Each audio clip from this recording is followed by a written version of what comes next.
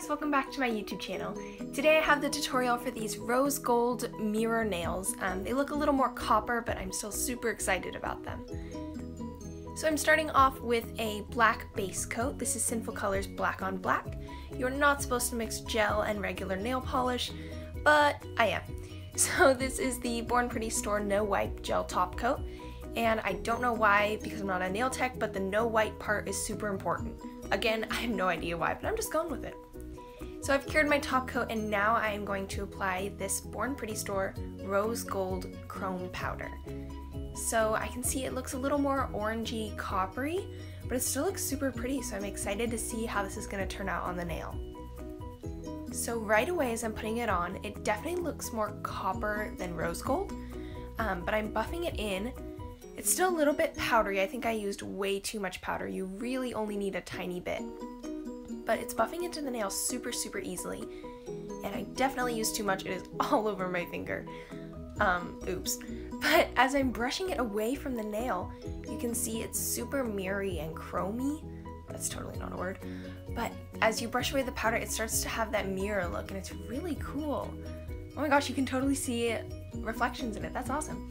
So I'm buffing in a little more powder. This is just a makeup sponge applicator brush eyeshadow thing. What is the real name for those? And then you can see it's super shiny. And yeah, this just looks super cool. So I'm brushing away the excess with this makeup brush. And it kind of stained my skin a little bit. It didn't really brush all the way off with the makeup brush. But once I washed my hands a couple times, it came right off.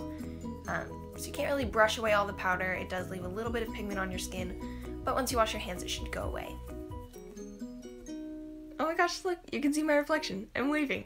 This is so cool. Okay, so I'm now adding my Born Pretty Store No Wipe Gel Top Coat. You have to be really careful when you're applying the top coat that you get all the way up to the cuticle and all the way on the edges, because anywhere that you don't cure the top coat, the powder won't stick. It'll just wash right off. So you can see on my first finger I did 1 coat of powder, and on my middle finger I did 2, and I think I like my middle finger better. So I'm going to go ahead and do another coat on my first finger, and whoa, definitely like 2 coats better. So it instantly gets a little more opaque and just a lot more shiny and mirrory. And I think it looks more rose gold too. This might have something to do with the fact that I put it over black.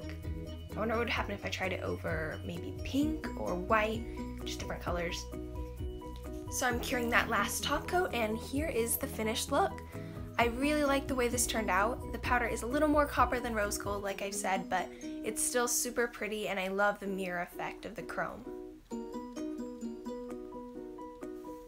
So thank you guys so much for watching. If you want to see more, make sure to like and subscribe, and you can also follow me on Instagram at Manny by Zoe. I also want to say a huge thank you to Born Pretty Store for sending me this chrome powder to share with you guys. If you'd like to purchase this product, you can use my discount code and also click the link down below in the description box. Alright, thank you guys so much for watching, and I'll see you next time.